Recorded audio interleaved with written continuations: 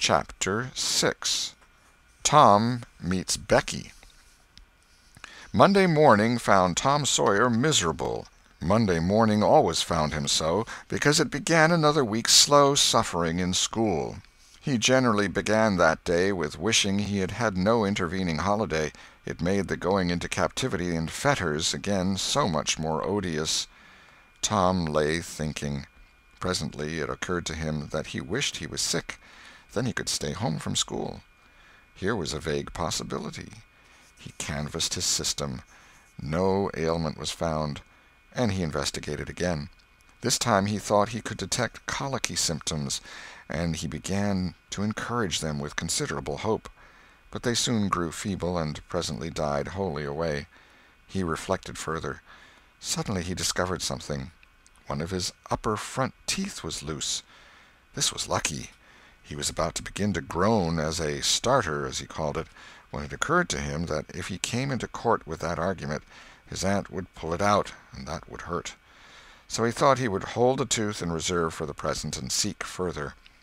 Nothing offered for some little time, and then he remembered hearing the doctor tell about a certain thing that laid up a patient for 2 or 3 weeks and threatened to make him lose a finger. So the boy eagerly drew his sore toe from under the sheet and held it up for inspection. But now he did not know the necessary symptoms. However, it seemed well worth while to chance it, so he fell to groaning with considerable spirit. But Sid slept on unconscious. Tom groaned louder, and fancied that he began to feel pain in the toe. No result from Sid. Tom was panting with his exertions by this time. He took a rest, and then swelled himself up and fetched a succession of admirable groans. Sid snored on. Tom was aggravated. He said, "Sid! Sid!" and shook him. This course worked well, and Tom began to groan again. Sid yawned, stretched, then brought himself up on his elbow with a snort, and began to stare at Tom. Tom went on groaning, and Sid said, "Tom! Say, Tom!" No response. "Here, Tom! Tom! What is the matter, Tom?" And he shook him and looked in his face anxiously. Tom moaned out, "Oh, don't, Sid! Don't joggle me!" "Why, what's the matter, Tom? I must call Auntie." "No, never mind. It'll be over by and by, maybe. Don't call anybody." "But I must. Don't groan so, Tom. It's awful. How long you been this way?" "Hours. Ouch! Oh, don't stir so, Sid. You'll kill me." "Tom, why didn't you wake me sooner? Oh, Tom, don't! It makes my flesh crawl to hear you. Tom, what is the matter?" "I forgive you everything, Sid. Oh, everything you've ever done to me. When I'm gone—" "Tom, don't you ain't dying, are you? Don't, Tom. Oh, don't. Maybe—" "Oh, I forgive everything, Sid. Oh, tell 'em so, Sid. And, Sid, you give my window sash and my cat with one eye to that new girl that's come to town, and tell her—" But Sid had snatched his clothes and gone. Tom was suffering in reality now, so handsomely was his imagination working, and so his groans had gathered quite a genuine tone. Sid flew downstairs and said, "Oh, Aunt Polly, come! Tom's dying." "Dying?" "Yes'm, don't wait, come quick." "Rubbish! I don't believe it." But she fled upstairs nevertheless, with Sid and Mary at her heels, and her face grew white, too, and her lip trembled. When she reached the bedside she gasped out, "You, Tom! Tom, what's the matter with you?" "Oh, Auntie, What's the matter with you? What is the matter with you, child?" "Oh, Auntie, my sore toe's mortified." The old lady sank down into a chair and laughed a little, then cried a little, then did both together. This restored her, and she said, "Tom, what a turn you did give me! Now you shut up that nonsense and climb out of this." The groans ceased and the pain vanished from the toe. The boy felt a little foolish, and he said, "Aunt Polly, it seemed mortified, and it hurt so I never minded my tooth at all." "Your tooth, indeed! What's the matter with your tooth?" "One of them's loose, and it aches perfectly awful." There, now, don't begin that groaning again. Open your mouth." "Well, your tooth is loose, but you're not going to die about that. Mary, get me a silk thread and a chunk of fire out of the kitchen." Tom said, "Oh, please, Auntie, don't pull it out. It don't hurt any more. I wish I may never stir if it does. Please don't, Auntie. I don't want to stay home from school." "Oh, you don't you? So all this row was because you thought you'd get to stay home from school and go a-fishing. Tom, Tom, I love you so, and you seem to try every way you can to break my old heart with your outrageousness." By this time the dental instruments were ready. The old lady made one end of the silk thread fast to Tom's tooth with a loop, and tied the other to the bedpost. Then she seized the chunk of fire and suddenly thrust it almost into the boy's face. The tooth hung dangling by the bedpost now. But all trials bring their compensations. As Tom wended to school after breakfast, he was the envy of every boy he met because the gap in his upper row of teeth enabled him to expectorate in a new and admirable way. He gathered quite a following of lads interested in the exhibition, and one that had cut his finger and had been a center of fascination and homage up to this time, now found himself suddenly without an adherent, and shorn of his glory. His heart was heavy, and he said with a disdain which he did not feel that it wasn't anything to spit like Tom Sawyer, but another boy said, "Sour grapes," and he wandered away a dismantled hero. Shortly Tom came upon the juvenile pariah of the village, Huckleberry Finn, son of the town drunkard. Huckleberry was cordially hated and dreaded by all the mothers of the town, because he was idle and lawless and vulgar and bad, and because all their children admired him so, and delighted in his forbidden society, and wished they dared to be like him. Tom was like the rest of the respectable boys in that he envied Huckleberry his gaudy, outcast condition, and was under strict orders not to play with him. So he played with him every time he got a chance. Huckleberry was always dressed in the cast-off clothes of full-grown men, and they were in perennial bloom and fluttering with rags. His hat was a vast ruin with a wide crescent lopped out of its brim. His coat, when he wore one, hung nearly to his heels, and had the rearward buttons far down the back, but one suspender supported his trousers. The seat of the trousers bagged low and contained nothing. The fringed legs dragged in the dirt when not rolled up. Huckleberry came and went at his own free will. He slept on doorsteps in fine weather and in empty hogsheads in wet. He did not have to go to school or to church, or call any being master, or obey anybody. He could go fishing or swimming when and where he chose, and stay as long as it suited him. Nobody forbade him to fight. He could sit up as late as he pleased. He was always the first boy that went barefoot in the spring, and the last to resume leather in the fall. He never had to wash, nor put on clean clothes. He could swear wonderfully. In a word, everything that goes to make life precious, that boy had. So thought every harassed, hampered, respectable boy in St. Petersburg. Tom hailed the romantic outcast. "Hello, Huckleberry." "Hello yourself, and see how you like it." "What's that you got?" "Dead cat." "Let me see him, Huck. My, he's pretty stiff. Where'd you get him?" "Bought him off'n a boy." "What'd you give?" "I give a blue ticket and a bladder that I got at the slaughterhouse." "Where'd you get the blue ticket?" "Bought it off'n Ben Rogers 2 weeks ago for a hoopstick."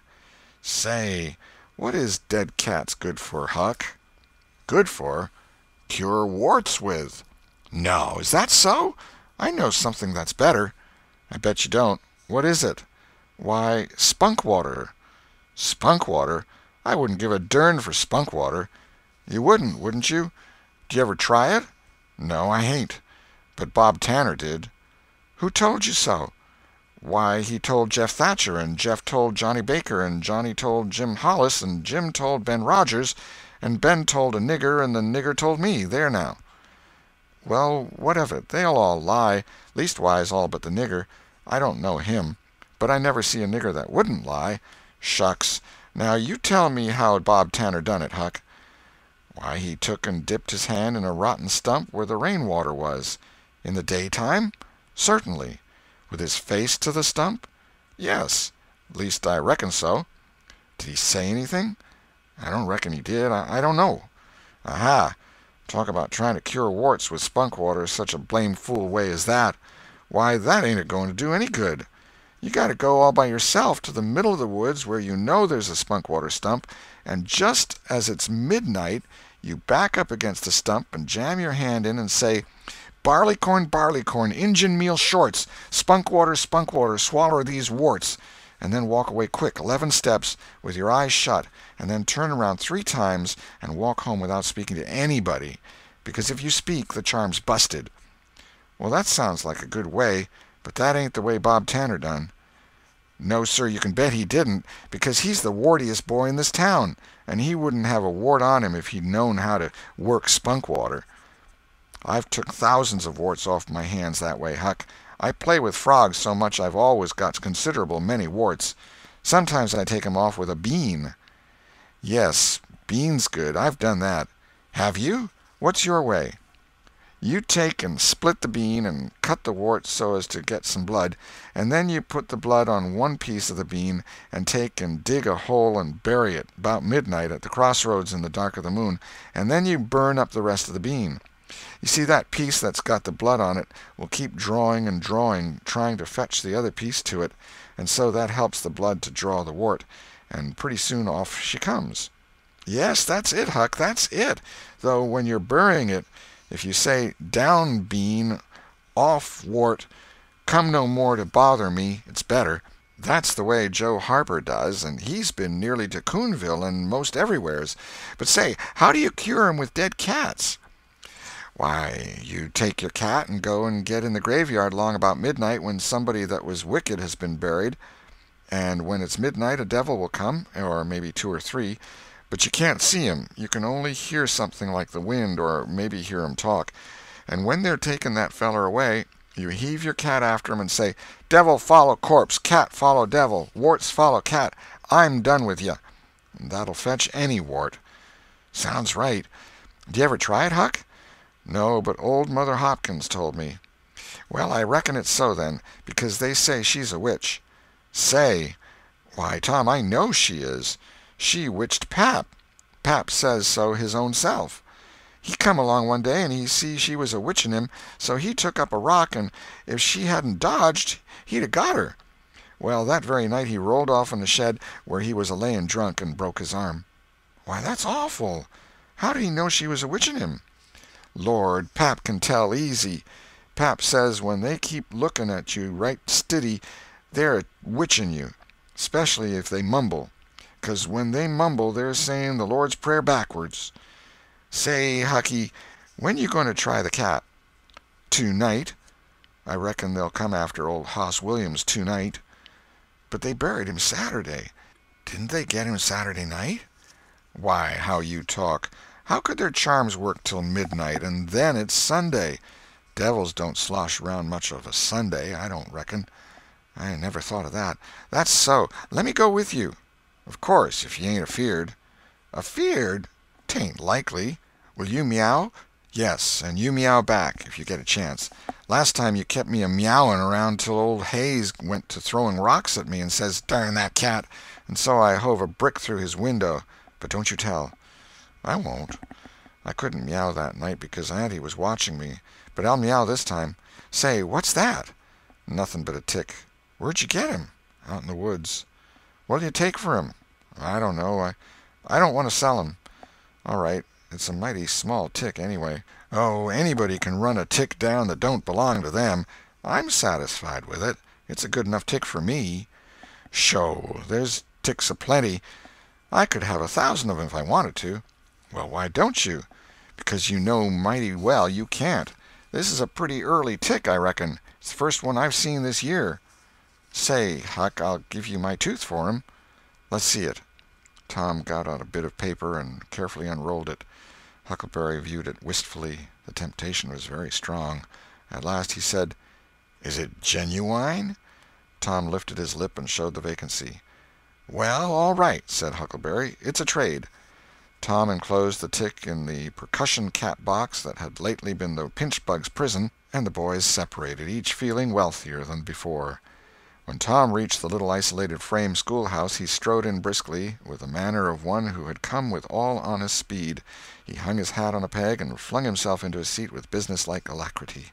The master, throned on high in his great splint-bottom arm-chair, was dozing, lulled by the drowsy hum of study. The interruption roused him. "Thomas Sawyer?" Tom knew that when his name was pronounced in full it meant trouble. "Sir." "Come up here." Now, sir, why are you late again, as usual?"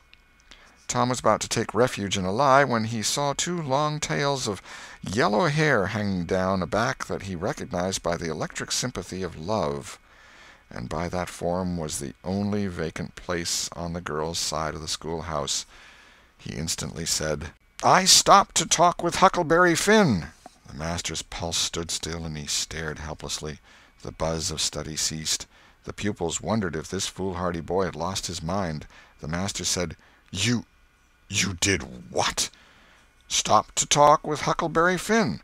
There was no mistaking the words. "Thomas Sawyer, this is the most astounding confession I have ever listened to. No mere ferule will answer for this offense. Take off your jacket." The master's arm performed until it was tired and the stock of switches notably diminished. Then the order followed, "Now, sir, go and sit with the girls, and let this be a warning to you." The titter that rippled around the room appeared to abash the boy, but in reality that result was caused rather more by his worshipful awe of his unknown idol, and a dread pleasure that lay in his high good fortune. He sat down upon the end of the pine bench, and the girl hitched herself away from him with a toss of her head. Nudges and winks and whispers traversed the room, but Tom sat still with his arms upon the long, low desk before him, and seemed to study his book.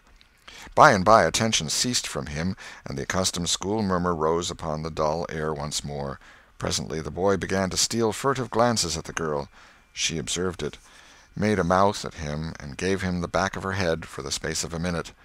When she cautiously faced around again, a peach lay before her. She thrust it away. Tom gently put it back. She thrust it away again, but with less animosity. Tom patiently returned it to its place. Then she let it remain. Tom scrawled on his slate, "Please take it. I got more." The girl glanced at the words, but made no sign. Now the boy began to draw something on the slate, hiding his work with his left hand. For a time the girl refused to notice, but her human curiosity presently began to manifest itself by hardly perceptible signs. The boy worked on, apparently unconscious. The girl made a sort of non-committal attempt to see it, but the boy did not betray that he was aware of it. At last she gave in, and hesitatingly whispered, "Let me see it." Tom uncovered a dismal caricature of a house with two gable ends to it, and a corkscrew of smoke issuing from the chimney. Then the girl's interest began to fasten itself upon the work as she forgot everything else. When it was finished she gazed a moment, then whispered, "It's nice. Make a man." The artist erected a man in the front yard that resembled a derrick. He could have stepped over the house, but the girl was not hypercritical. She was satisfied with the monster, and whispered, "It's a beautiful man. Now make me coming along." Tom drew an hourglass with a full moon and straw limbs to it, and armed the spreading fingers with a portentous fan. The girl said, "It's ever so nice. I wish I could draw." "It's easy," whispered Tom. "I'll learn you." "Oh, will you? When?" "At noon. Do you go home to dinner?" "I'll stay if you will." "Good. That's a whack. What's your name?" "Becky Thatcher." "What's yours?" "Oh, I know. It's Thomas Sawyer." "That's the name they lick me by. I'm Tom when I'm good. You can call me Tom. Will you?" "Yes." Now Tom began to scrawl something on the slate, hiding the words from the girl, but she was not backward this time. She begged to see. And Tom said, "Oh, it ain't anything." "Yes, it is." "No, it ain't. You don't want to see it." "Yes, I do. Indeed I do. Please let me." "You'll tell." "No, I won't. Deed and double deed I won't."